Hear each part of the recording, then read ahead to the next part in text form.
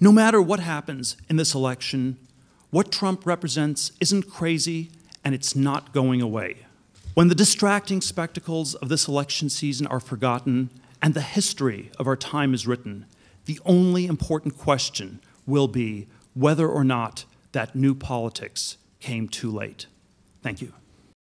And he's right. I still think it's 50-50, even with the stunning revelations from the FBI that they're investigating Hillary Clinton and also investigating Clinton's foundation and all the WikiLeaks bombshells showing legalized bribery by which foreign countries just paid the Clintons millions of dollars right before Hillary Clinton, as Secretary of State, made decisions favorable to those countries.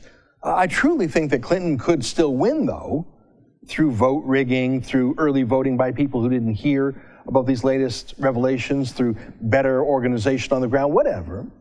If Hillary Clinton wins, I believe she will be impeached and perhaps jailed.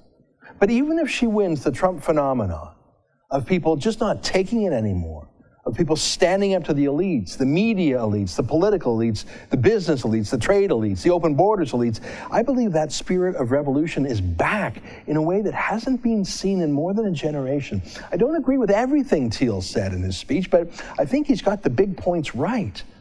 We'll find out if America agrees in just 1 week.